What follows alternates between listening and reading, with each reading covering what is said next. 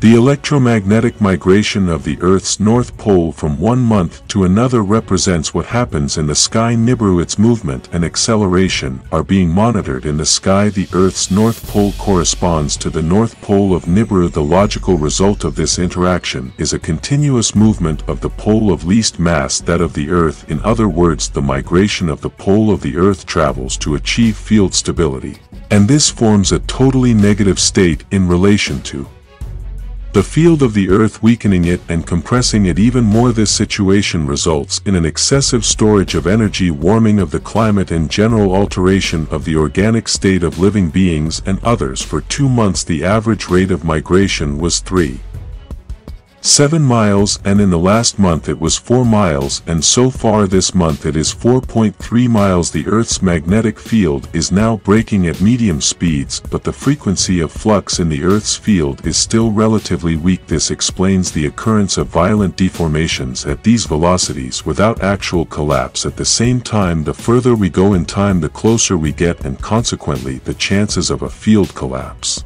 have increased. The accelerated decrease in the strength of the Earth's magnetic field, accompanied with the rapid displacement of the poles, has generated many theories regarding the possibility that we could be approaching a new inversion of the poles on Earth.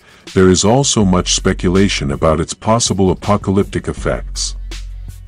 For many, the rapid movement of the magnetic north pole of the Earth in the direction of Siberia indicates that we are facing the end of time, and that is not only catastrophic but a very reasonable theory. When the north moves south, it will not just disturb compasses. The continents could shift back and forth, causing much catastrophic damage through earthquakes and tsunamis, wiping out most of life on Earth. But in an attempt to calm people down, scientists say that something so serious that it endangers life on Earth is very unlikely to happen.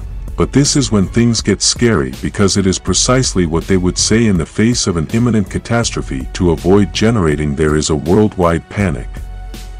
But I think that the best thing is to always remain calm, be alert, and hope that once again that powerful invisible being that has always managed to save humanity is there once again to protect this species that, although it is very harmful, has always taken care of it for some reason that we all don't know.